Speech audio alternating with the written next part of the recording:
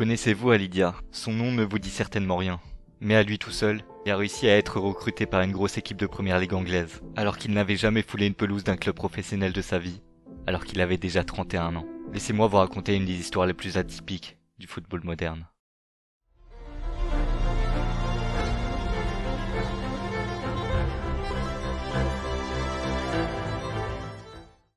Né le 20 août 1965 à Dakar, dans la capitale du Sénégal, Lydia est peut-être destiné à plein de choses, mais le football n'est pas son fort. En tant que footballeur amateur, il rêve un jour de devenir professionnel. Quelques années plus tard, le hasard de la vie l'amènera en France, où il enchaînera plusieurs clubs amateurs, dont Beauvais, Dijon, La Rochelle, Saint-Quentin ou encore Châteaubriand, sans jamais parvenir à se démarquer, alors qu'il a déjà 29 ans à la fin de ses péripéties dans différents clubs.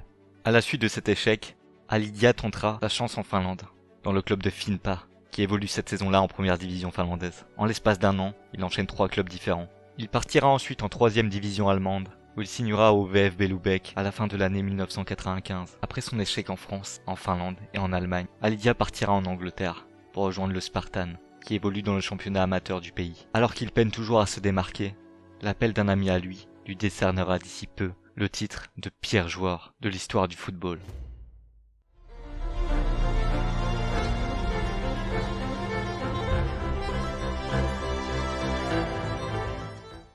« 1995.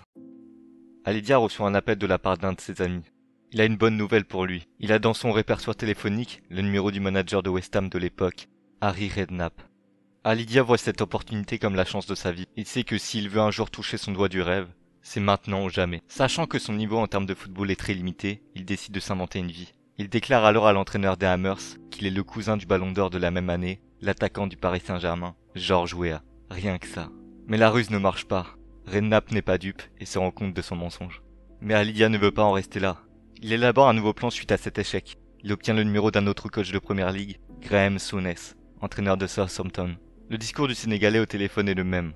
Il se fait toujours passer pour Weah et recommande fortement un joueur du nom de Lydia, cousin supposé du ballon d'or. Le faux Weah, qui en réalité a Lydia derrière son téléphone, décrit les joueurs comme techniques et rapides. Il ajoute même que le joueur qu'il recommande a 3 sélections avec l'équipe nationale du Sénégal et qu'il a joué au Paris Saint-Germain. Played with Weah at Paris Saint-Germain and last year he was playing in the second division in Germany.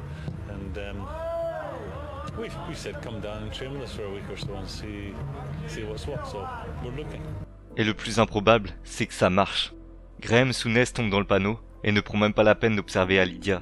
Il lui propose directement un contrat de 1 mois renouvelable sans même passer de test. Lors du premier entraînement avec Southampton, l'entraîneur déclare aux autres joueurs « Il a joué au PSG avec Weah ». Mais certains joueurs voient déjà que le joueur n'est absolument pas au niveau. Matt Letizier, attaquant de Southampton, dira même plus tard « Seulement 5 minutes suivant l'entraînement, nous savions qu'il n'était pas très bon. Je pensais qu'il avait gagné un concours pour venir s'entraîner avec nous, pour être honnête.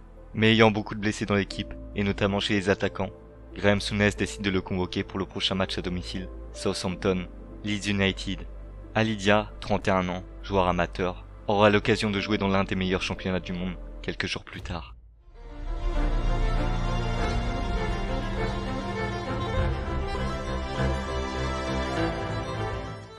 Le 3 novembre 1996, The Dell, Southampton, Leeds United. En cet après-midi de Boxing Day, Lydia est sur le banc et sa présence surprend la majorité des joueurs. N'ayant pas donné une bonne impression lors de l'entraînement la veille, il ne devait pas participer à ce match. Il devait faire ses débuts en équipe réserve. Mais notamment grâce à la longue liste de blessures, en particulier des attaquants, qui se dressent devant l'entraîneur de Southampton, il participe tout de même au match. 32e minute, Matt Letizier, seul attaquant disponible pour Southampton, se blesse au mollet. Souhampton n'a plus le choix. Il doit faire entrer son nouveau joueur. Lydia entre alors en jeu. Et son niveau est catastrophique. Il a peur du ballon, perd tous ses duels et n'arrive même pas à faire un contrôle. Malgré ses difficultés, il réussira à se procurer une occasion franche et manquera de peu d'ouvrir le score. Mais rien n'efface le fait qu'il est en train de réaliser une prestation médiocre. Ses coéquipiers, son entraîneur et les supporters le voient. À peine rentré 50 minutes plus tôt, il sera remplacé en fin de match. Voici ce que Matt Letizier dira plus tard. Friday morning and he trained with us and he played in the five-a-side and to be honest it didn't look very good. And we thought, well, that's fair enough. People, trialists come and go and I just thought this was going to be the same thing. This guy will never see him again. He wasn't particularly good.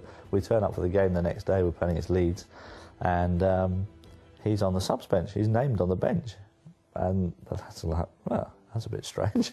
Didn't look that good yesterday. He ran around the pitch like Bambi on ice. It was very, very embarrassing to watch. And just after half-time, Graham Souness actually had to take him off again because he was that bad. I have no idea if he was George Ware's cousin or not. I don't think he was. Après ce match, des journalistes viendront interviewer Alidia. Écoutez ce qu'il dira. He told me that George ring him and said that I'm a good player. I'm not afraid to tell that I'm a good player. I can prove that. I'm going to prove that. So George Weir did ring Graham Souness? Personally, like I told you, I don't really know. Alidia comprend rapidement que des gens commencent à douter de son histoire et de sa carrière. Il quittera le club 2 jours plus tard en ne donnant plus aucune nouvelle. Malgré que cette histoire peut paraître à la fois ridicule et drôle, Alidia aura vécu 53 minutes de rêve dans l'un des meilleurs championnats du monde. Il se sera démené pour toucher du bout des doigts son rêve d'un jour devenir professionnel, et il aura réussi, l'espace d'à peine 1 heure. Cette histoire complètement folle nous aura appris que peu importe nos rêves, peu importe nos réelles capacités, on pourra un jour peut-être les réaliser.